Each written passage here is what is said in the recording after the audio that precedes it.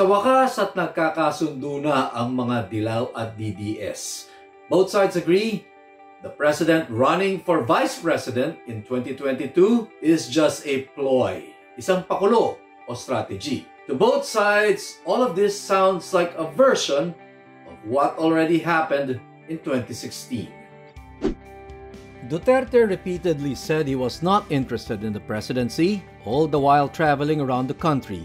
The October deadline passed. Duterte did not file his certificate of candidacy. Everybody thought that was it.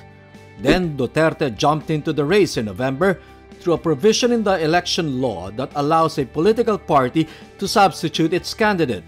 He jumped in last, came in from behind, and won. It was a move unseen before, a masterful act of political seduction. Lumandi, binitin, tapos biglang pinasok ang presidential election.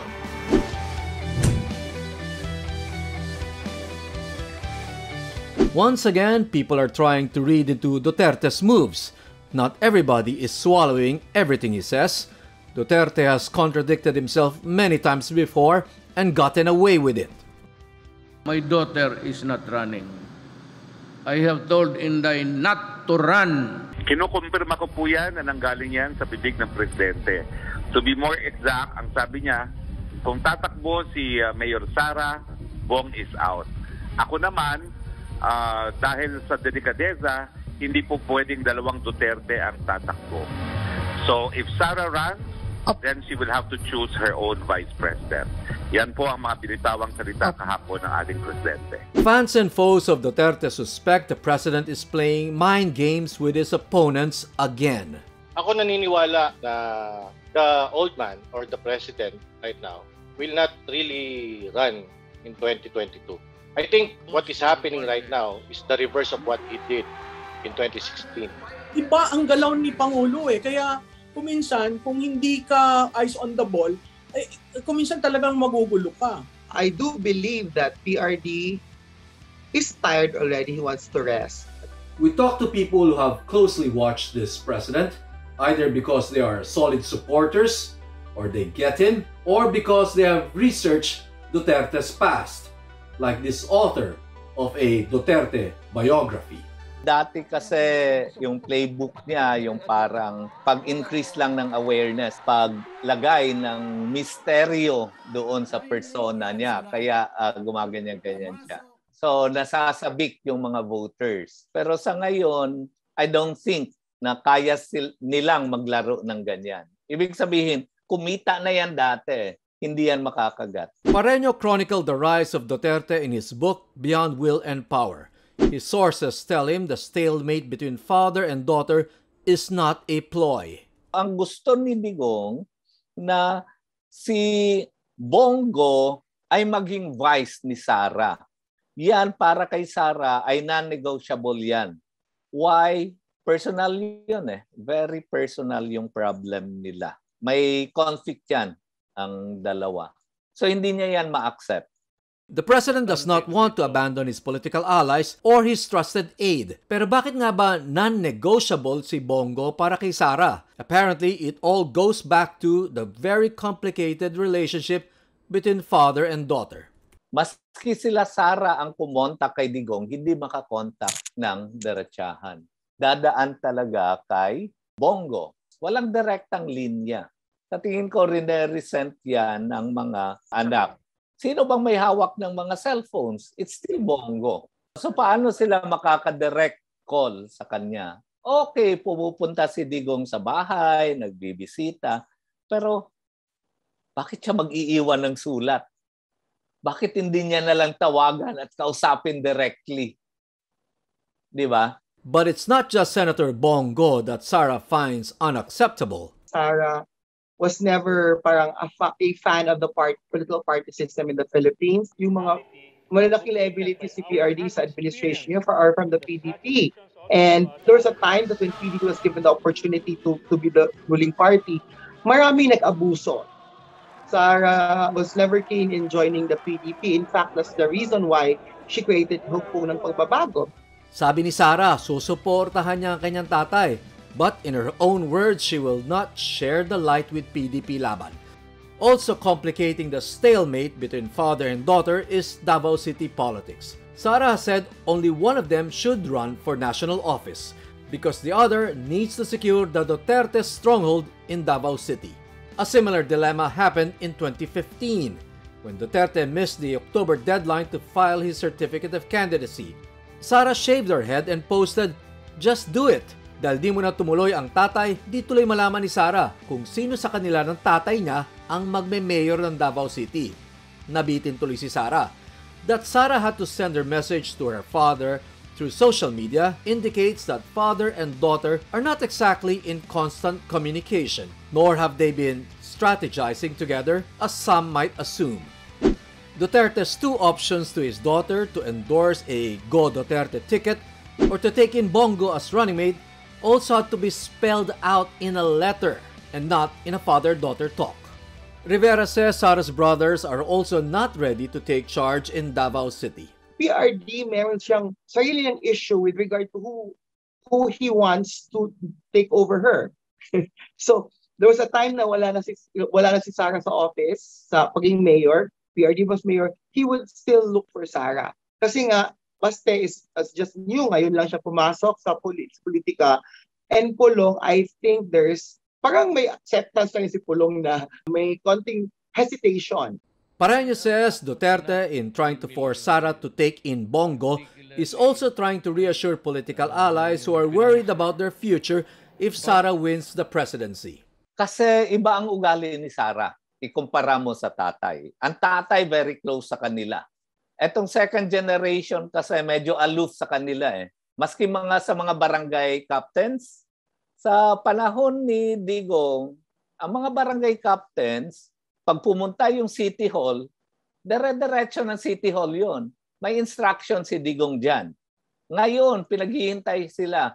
Walang pwede pumasok. Rivera says Sara simply has a different personality. Iba kasi yung bangis ni Sara sa bangis ni Rodrigo eh.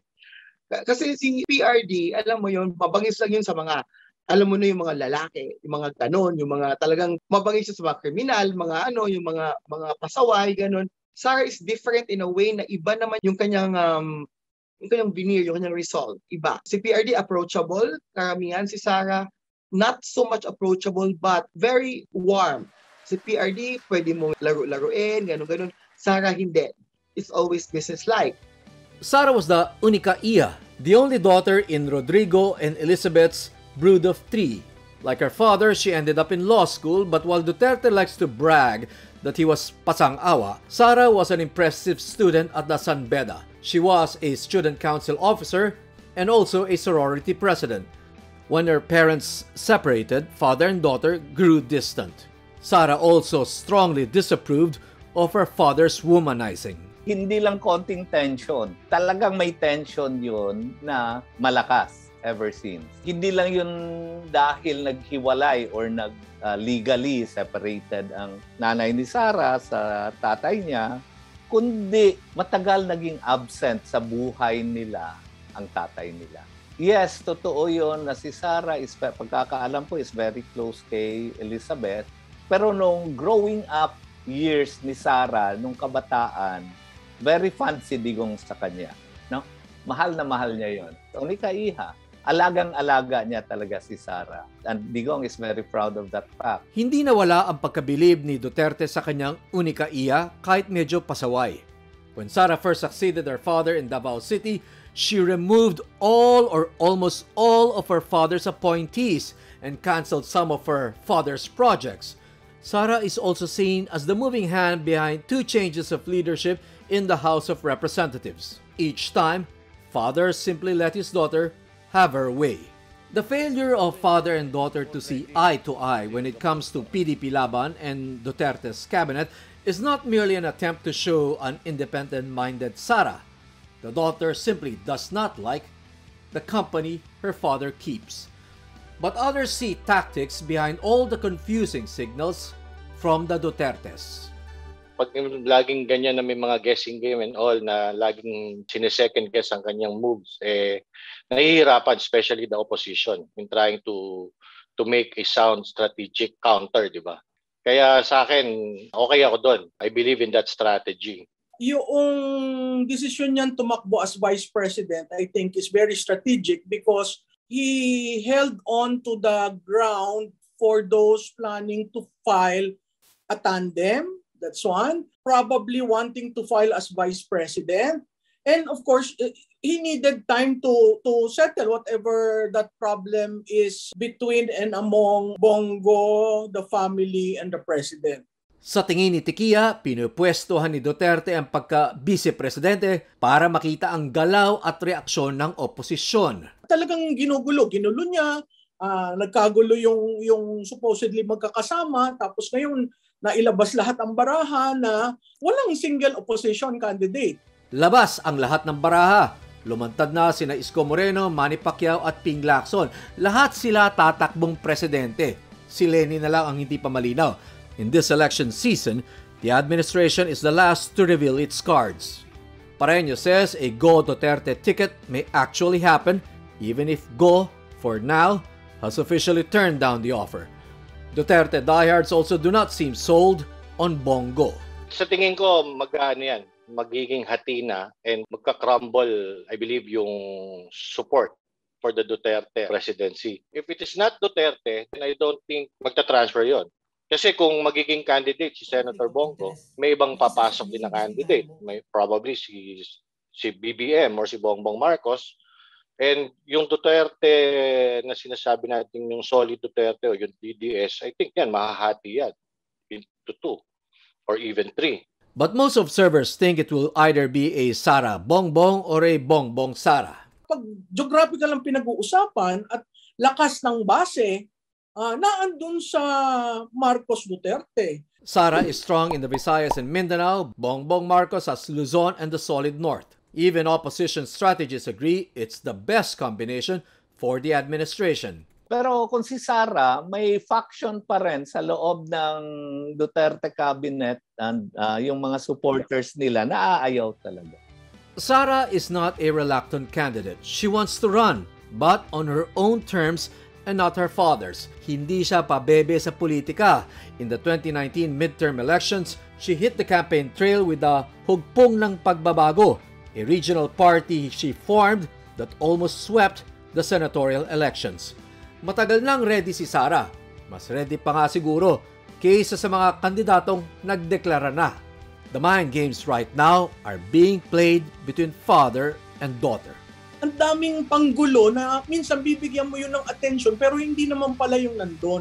Kaya nga ang sinasabi ko, from the time ng 2016 to hanggang ngayon, makikita mo si President Duterte, iba't ibang levers ng power ang pinupush niya, iba't ibang cards ang linalagay niya sa table.